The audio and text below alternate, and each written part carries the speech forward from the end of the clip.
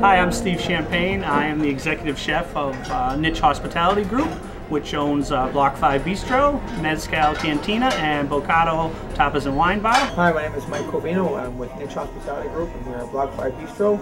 Welcome to Block 5. We like to play with a lot of different flavors here at Block 5, so we've got a little Asian flavor going on, a little Mediterranean, so we really like to mix it up here.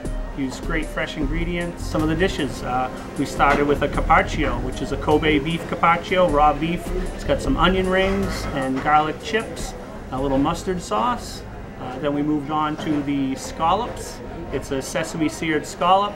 It's sitting on a little wonton crisp. Underneath that is a wasabi avocado puree, and it's got a spicy red pepper sriracha sauce. So there's that Asian influence.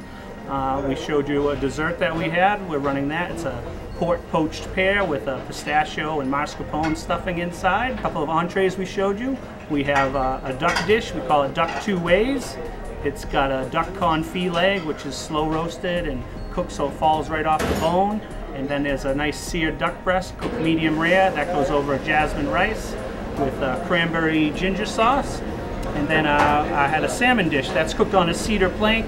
Gives it a nice little smokiness. It's got a pecan crust, a roasted pear risotto, some fresh greens, and a little balsamic sauce on that.